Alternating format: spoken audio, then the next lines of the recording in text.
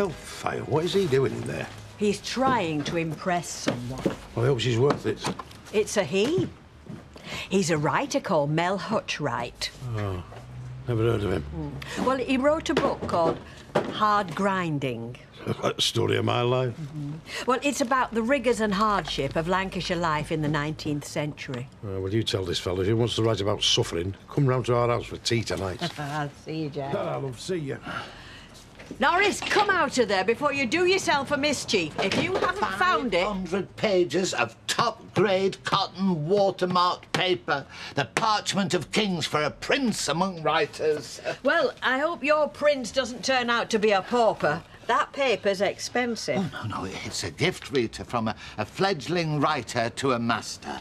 They're coming out your wages, then. Oh, imagine the words, the intellectual soarings that are going to appear on these very pages. The majesty of the language. I mean, words torn from the very soul. Oh, I'm sorry. I'm sorry, Rita. I know what I sound like, but it's not every day you meet a kindred spirit. I have to go out. But you've only just got back from lunch. What time shall I say you'll be back? What time do you want me back? Well, it helps to know these things. Who? Well, I am your PA, in case you haven't noticed. Well, as long as that's the only reason. I'd hate to think that anyone came between us. There isn't any us. Now, where can I say you are? I have to see a man about a dog. Gemma's got it into her head she wants a pet. Justine's meeting me, in case you're interested.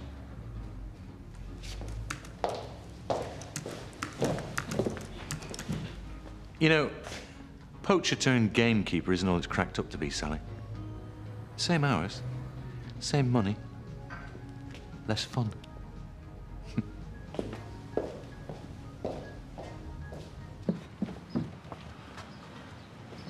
That garden could do with a bit of work. Yeah, We could make a start on it tomorrow. if you want. You never know. You might have green fingers. So what do you want for your tea? I'm not hungry. Listen, son. You haven't eaten all day. Look, I know my way around a chip I shop. said I'm not hungry. Look, Craig... And I don't want to talk. Well, what do you want? Stupid question. Look, I'm only trying to help. Well, you can't. No one can.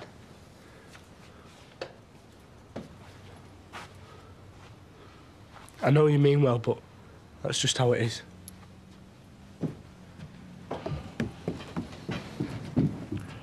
What the hell are you doing here?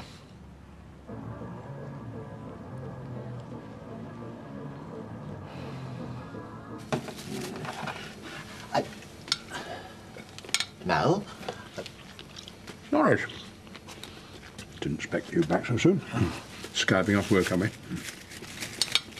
Nipping off early to a rendezvous with a bit of fluff you got tucked away. Surely I was doing no such thing. I wouldn't dream of such an impropriety. I'll keep your breeches on. I'm only joshing. Oh, yes, of course. Still, there's nothing wrong with the occasional romp. Keeps the old cogs greased, if you know what I mean. Remember, a woman is the chalice of a man's creativity. Speaking of which, I feel the clarion call of inspiration. Oh, you'll be needing this then. Look, it's the best we have. Here, open it. Feel the quality. Oh no, I'm sure it's just fine. Only I'm a bit short of money.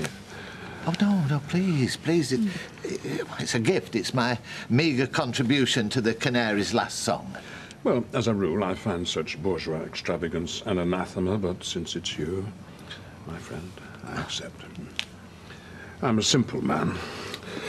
The first thing I ever wrote was on butcher's paper.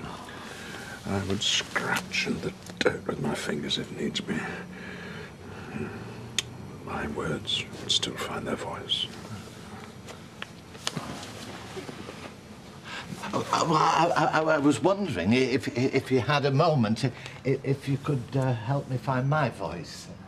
I mean, you did say you might be able to give me a tip or two, you know, a little nugget of wisdom, perhaps. The gold of knowledge. to comprehend its sublime lustre. A man cannot just be offered such a thing, Norris. You must search for it in the seam of your soul.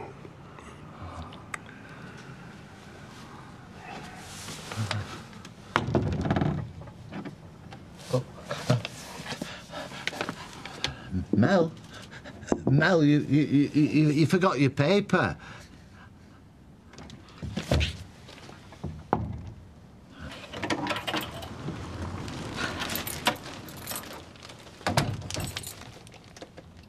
What on earth are you doing? Oh, panning for gold, if you must know. Oh, well, when you've finished, you can help me unpack this shopping. Stop torturing yourself, Liz. I can't help it. Once you've tasted paradise... You'll get over it, pal. Get over what? You've been on holiday. Shift. No, it weren't a holiday. It was a life-changing experience. Tell her, son. She'd never understand. Hey, the nearest you'll get to a life-changing experience is clean cakes once a week. What's wrong with your face? What's right with it? It's tanning cream. I almost killed myself getting some colour. I'm not letting it go without a fight. Oh, yeah, I thought you said you were working all the time. Flipping heck, man. What happened to you? It's fake tan. Hey, during the war, women used gravy. I saw it on telly. What's for tea? Fizz and Kirk will have to sort you out. Me and Les need some quality time alone. Hey, you're not dumping him on us. Too right. We're still jet-lagged. You went to Spain? I wish I was still living with Uncle Roy and Auntie Ella. You don't mean that, love. They were never trying to get rid of me. And the food was tops. Ailey makes the best chip butties in the whole world. She puts red and brown sauce in them and then cuts them into triangles. I really miss them. If those croppers think they can buy my son's affections with a butcher, they've got another thing coming. They didn't buy his affection, they just took care of him. Brainwashed him, more like. Where's that posh menu you filched from that restaurant? Well, what are you going to do? If we can't be in Spain, then Spain is coming here. I know cigar smoke when I smell it. Keep your voice down. He's working in there. He's smoking. He's not smoking. He's writing in character. I fail to see the difference. Well, with all due respect, Emily, that's because you're not of an artistic disposition. You've heard of method actors? I can't say I have. Well, no matter. See, Mel's a method writer.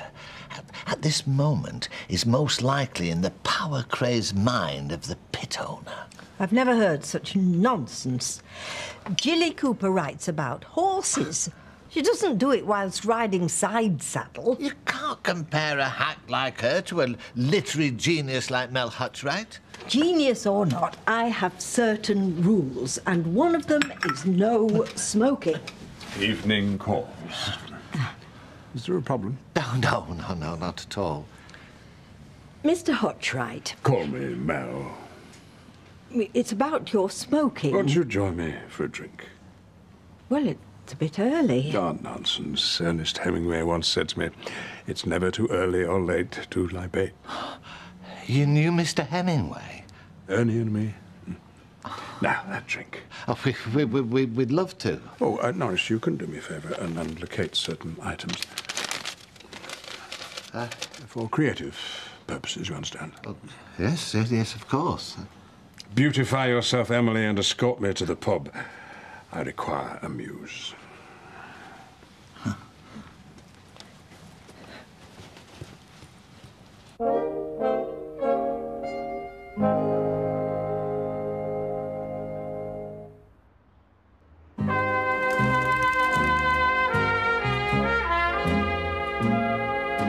It's funny how things work out.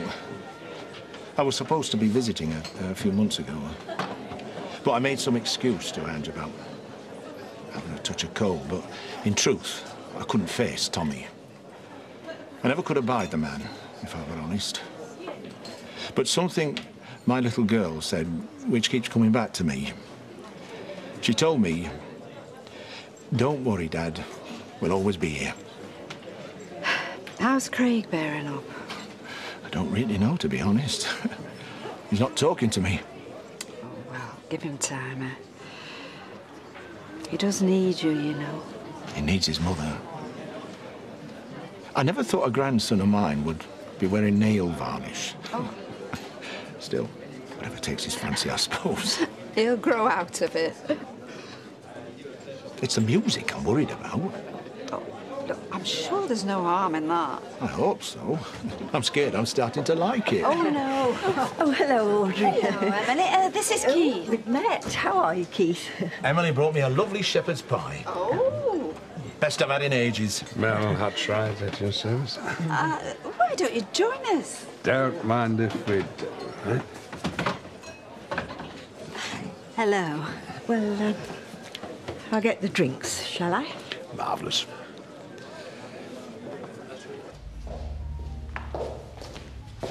You didn't have to wait for me. I wasn't waiting. I was working. This place doesn't run itself, you know. I'm still the boss, aren't I? It was a joke, Sal. Come on, give us a break. So did you find a dog you liked? Lots. Only trouble was, we couldn't find one that liked Justine. I think the dog's had an allergy to her or something. I could have hung a pork chop round her neck. It wouldn't have made any difference. That's not funny. Hey, I haven't seen one of those for a while. I've left some contracts for you to sign. Stay for a drink. I'm sorry, I can't. Yes, you can. Ian, please, don't do this. Look, I know things have changed between us, but we've still got to go on working together, haven't we? That's the only reason I'm here. I know. One drink. That's all. That's all I want.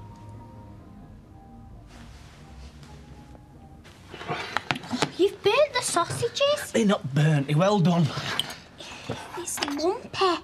I know someone will be lumpy in a second. What's wrong with you? I'm not hungry. I don't know why I bother. Nobody made you cook for us. Oh, I didn't see you offer. Yeah, right. My mum should be here. Yeah, well, she's not. I'm here to get it at. Don't you think you should ring her? I'll do it then. Sit down. If your mum's at work, it's for a good reason. What reason? That's the reason. The food on your plate, the clothes on your back. Thanks, Dad.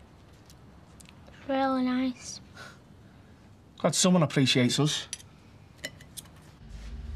How's the wine? Nice. Ought to be. £15 a bottle. So that's where all the profits are going. I like to think of it as profit sharing. What's wrong? Do I smell a dog? Well, You stink. that's what I like about you, Sally. Always honest. And sensible.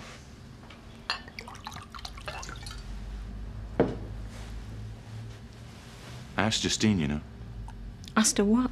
Oh, I think we both know what. She denied it, of course. Oh, Ian. Stool pigeon isn't part of your job description. No, and neither is this. Oh, I don't mind. Actually, I think it's great. What, your wife wants me to spy on you and think it's great? That's sick. It's perfect. It means she doesn't suspect anything about us. I've already said, there isn't an us. Oh, but there could be. I don't care about the risk anymore. Well, I do. Justine found out about Lisa. Oh, Lisa was nothing. A consolation prize. You are everything. I have to go. No, but that's just it. You don't. You don't have to leave ever again. I don't understand. I want to be with you. And I don't care what it takes.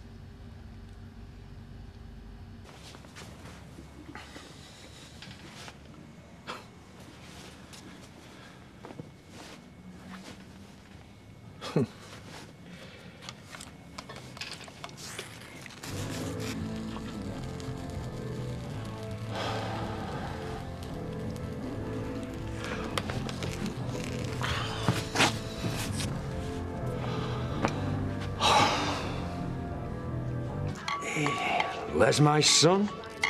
You're an artist. Oh, hey, get that down your neck. What is it? Sangria. The national drink of Spain. Ole. Oh, Oh, it tastes like rubbish wine, that. $2.99 that cost. Deb's finest is that. It still doesn't taste her much. Yeah, well, that's because he had no lemons or oranges, did I? So it's just red wine? Just drink it, will you? What's Mum making? Hey, it's a surprise. Hey! You could have at least made an effort. Is that what you call it? I'm trying to do something nice for our Chesney. You shouldn't have come home then. So, what are you cooking? Tortilla. What's the ingredients? Eggs, onions, potatoes, garlic and tomatoes. Sounds a bit difficult to me. It's Spanish omelette. How hard can it be? Flipping impossible with no food in the house. Why the hell didn't you say before? Because you spent 2 hours trying to get into that coffee. Hey! Aviva les Spania. You get it? Who fancies a drop? How much money have you got? No, I spent it all on this. When's it ready? I'm starving. What about a nice chip butty, eh? I'll cut it into triangles. I hate it here.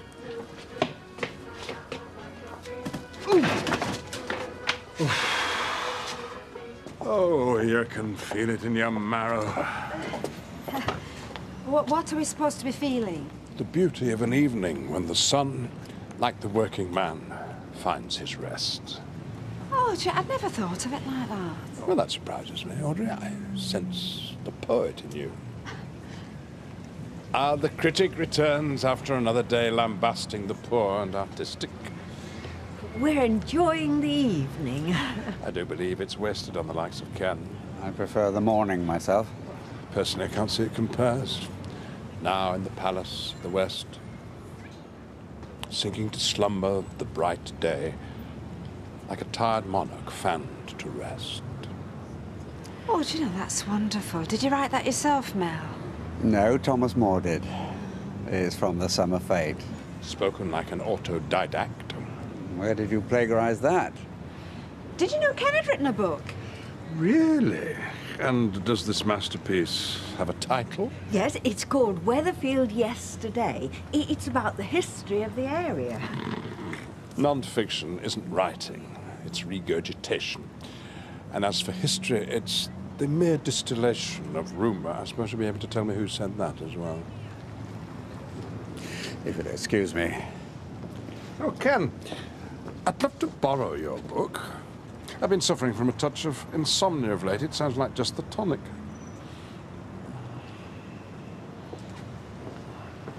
Don't you think you were a bit hard on him? Emily, he is a critic and hence my worst enemy. Now, why don't we return to the snug? This delightful evening has given me a raging thirst. Where did we get on? I'm terribly sorry, but nobody round here had even heard of absinthe. Why am I not surprised? Plebs, one and all. Did manage to get the cigars, though, and the extra strong lager. Oh, excellent. So, let's have one quick snifter with the ladies and then back to the grindstone. And what do I owe you? Oh, the cigars were a lot. £12.45. What on earth was I thinking? A mentor doesn't offer something as vulgar as money. He offers wisdom, and you're going to get it, my friend. Try writing in the nude. It breaks down one's inhibitions.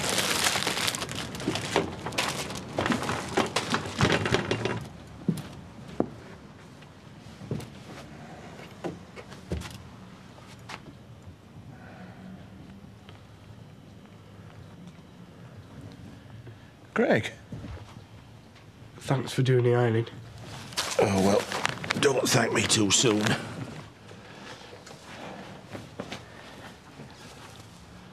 I'm sorry, son. I hadn't had much practice at this. It's all right. I didn't like it much anyway. I know I can't replace her. Do you want a cup of tea, Grandad? Aye. That will be grand.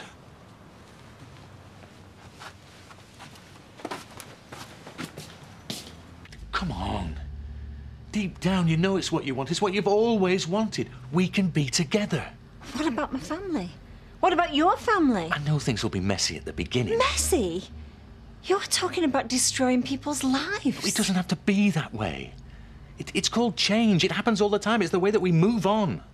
It really is that simple to you, isn't it? No, it isn't. I know how complicated things are, but with you, it's simple. I love you. I want to wake up next to you every morning. And I want to wake up to my children.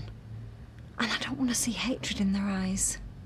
Well, then we'll wait till they're older. As long as it takes. That way no one really needs to get hurt. And in the meantime? We go on as we were. Oh.